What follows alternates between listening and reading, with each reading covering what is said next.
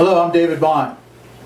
And I am Wayne Foote. And I'm Bob Farrell, and the three of us are working together collaboratively to run for the Allegheny County School Board. We're trying to work as a team so that we can make an effective difference for the students and the communities and the employees of the Board of Education. One of the things that is my priority is school safety. I was a Maryland State Trooper for 28 years. I worked in school security. I taught in the classroom. I know what it's about. We need to do mock emergency drills yearly, where we do full-scale drills, where schools are totally involved and the teachers get to learn what to do and the law enforcement community gets to know the interior and layout of every school. I promise you that if I'm elected, we will have an SRO in every school.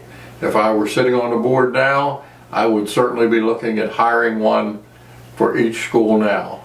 The cost is not that much.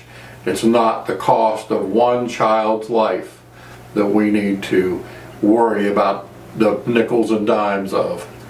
The second thing that I really think that we need to talk about is the communication between the students, the employees, and the elected board.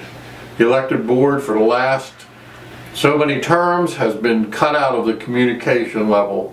They say that their main priority is making policy. Well, they've made a policy that excludes them from talking to the employees, from talking to each other, from talking to the parents and the community at large.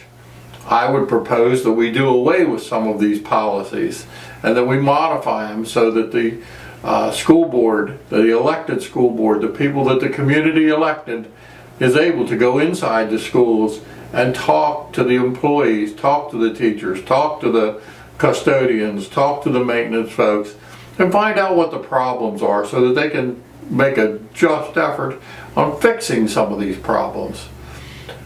They have also made a policy that prohibits them from talking to parents and community members attending board meetings.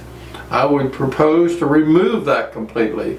I propose to have a conversation with any parent or any community member that attends a board meeting. And I will not let people stand and be ignored. I think that they deserve answers. If you're going to vote for the three of us, and I can assure you that the three of us will be talking to you. We'd appreciate your vote on June 26th, and we look forward to serving you.